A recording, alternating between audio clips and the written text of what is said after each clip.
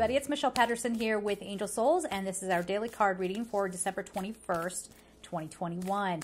Angelsouls444.com for personal readings, or gumroad.com/angelsouls for extra content, including Archangel meditations. Let's see what we have going on for today. Okay, there was a card about to pop out. Here we go.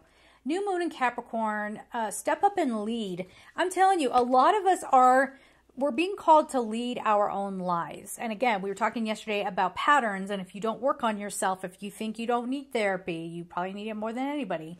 I said it. If you really are down on people who are going to therapy, you need it probably more than anybody. Okay, work on that after the holidays, okay?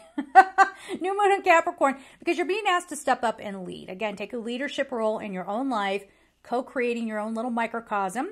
But this might also be some opportunity where you're supposed to step up and be a leader. But if you're coming at this from an egotistical standpoint, I just want to be in charge. I just want to control everybody.